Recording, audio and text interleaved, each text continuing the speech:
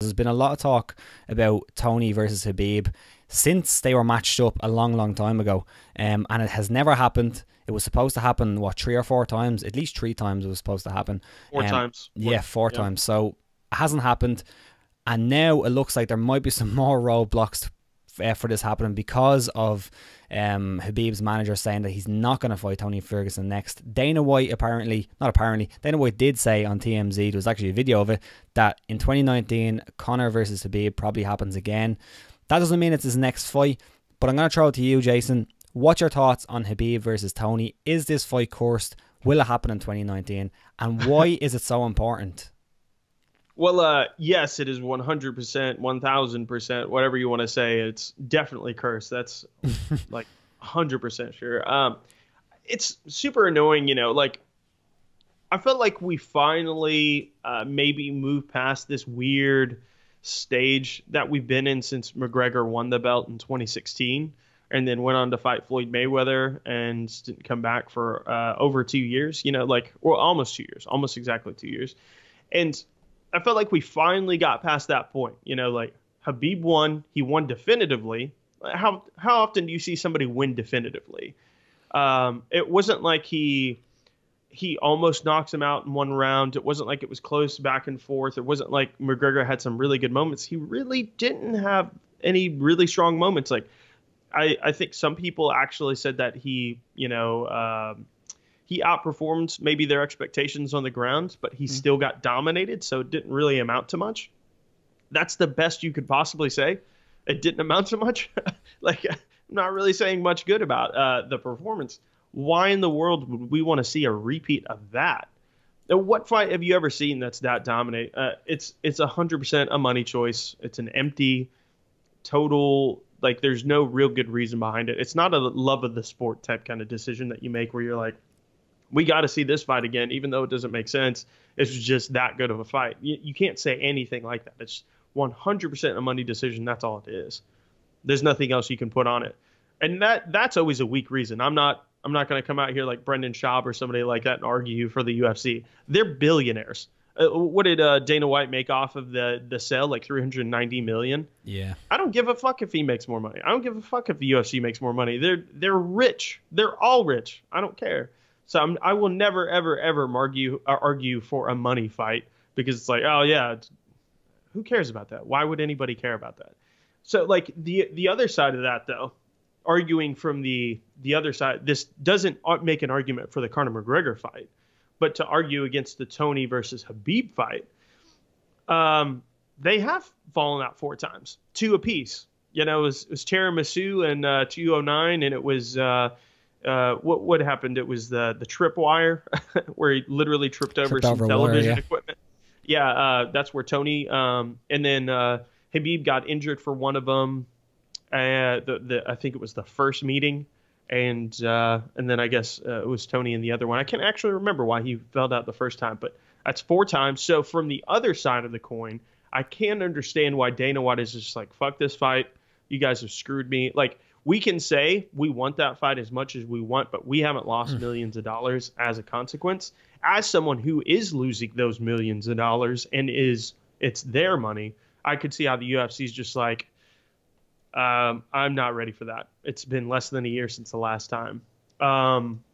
My opinion as a fan, I don't care. I want to see that fight, but trying to play devil's advocate there a little bit, it's the fight we need, though. It's everything that fighting is about. It's everything that the UFC has always said they've been about. Like Dana White always used to say over and over and over, what my job to do as a promoter is put on the fight the fans want to see. Yeah. And that's a weird crossroads, though. I think we as hardcore fans, we all want to see Khabib versus Tony. Very few of the hardcore fans want to see Conor fight again. Very few of the hardcore fans do. But if you just strictly go off those words, the fight the fans want to see, and you go towards the casual side of it, 2.5 million people bought that. So the fight the fans want to see on the casual end of it, it's still true. But I think fight fans, they're your backbone. They're the ones that really promote things from the inside. I mean, I don't think nearly as many people would have known who Conor McGregor was if it wasn't for I mean, word of mouth is the most powerful way of getting something out there. Yeah. You know, if you're a small business, whatever it is, it's somebody actually going out and say, "This is amazing. You have to check it out." It's like how many bands or how many songs or how many movies have you watched without a recommendation from a friend? There's a very social element to all this stuff.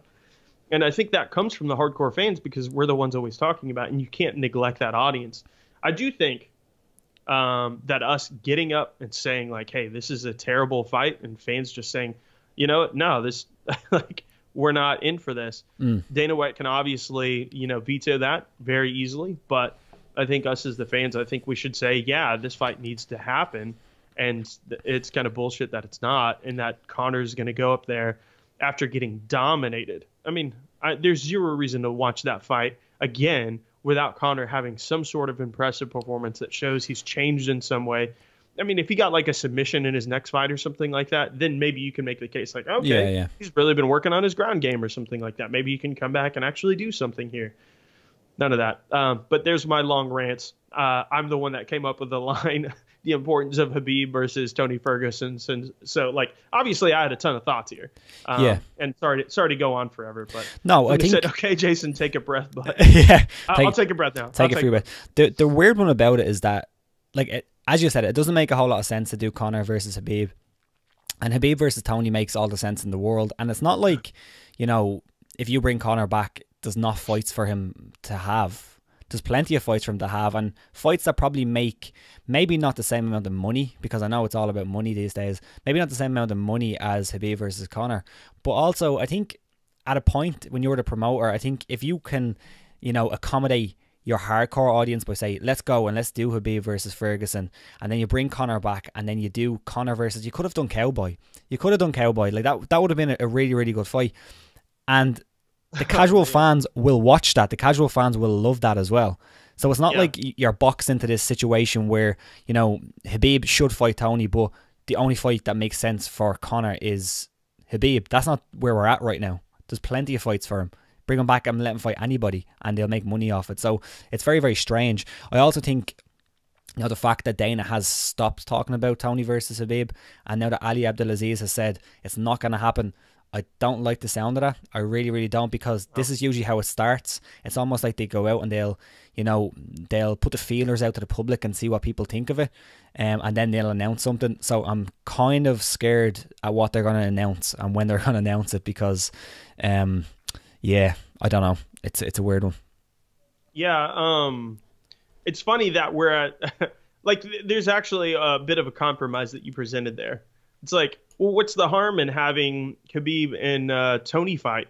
I guess the harm is that Tony wins and you don't get the rematch between Khabib and Conor. But you are almost at this point of just saying, well, if you at least give us that fight, okay, you can do Conor after that. You can always. I mean, what if Khabib lost? It would still be a great rematch. It would still make sense to do the rematch, because then it'd make more sense even, because they'd be both coming off of losses. So the worst case scenario is you don't get it as a title fight, but you get it as a fight from there. And there's a lot of reasons to say Khabib would win, depending on what side of the coin you are, depending on who you're kind of going for there. So I think it's win-win if you just have that fight go first.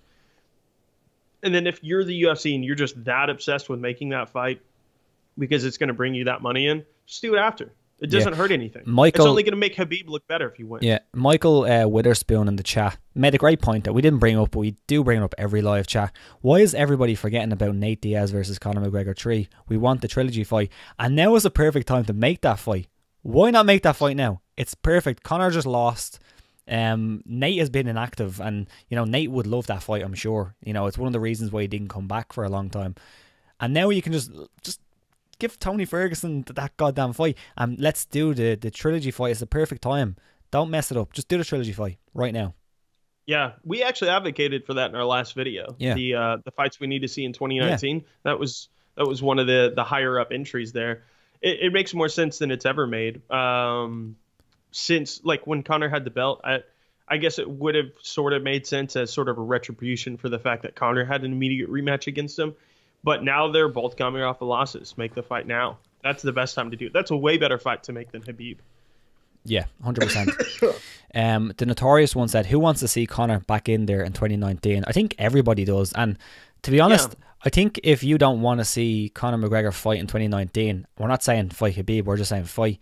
You're probably not the biggest MMA fan, because at the end of the day, he is an excellent fighter. And if he goes in there, it's going to be a spectacle, but he's still a tremendous fighter. So for anybody who says, I don't want to see him in there, maybe you don't want to see, you know, the actions that he does sometimes, maybe the outside stuff. But at the end of the day, he's still entertaining to watch. So 100% I want to see him back in there in 2019. Yeah, like it doesn't matter how much you hate the guy. Like, yeah, even better if you hate him, watch, because he might lose. And I co-wrote the video that some people really hate that is on our channel about Colby Covington. Like, well done, I co-wrote Jason. That video about the Colby Covington farce. I want to see that guy fight. Like, it should never matter if you dislike a guy. Like, it's fighting. You're wanting to watch fighting. Somebody said Khabib versus Jason Hartley.